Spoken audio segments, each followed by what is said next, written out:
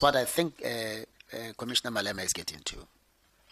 Do you know it to be the position or not that some African people believe that there is power in muthi which could either protect them or allow them to do certain things? Is it a practice that you can relate to as an African person with your experience? That's part of the question. It may not be the whole question, but as a matter of practice, do you know it to be the case that an African person can apply muthi, confident, for instance, that the bullet won't enter? We had a candidate one day at the JSC saying the muthi knows that you can apply a certain muthi, even if they fire at you, the bullet won't enter. He was applying for a labor court position. So can you relate to that? I believed that they would be protected, they'd use the muthi and so on. We have had that evidence.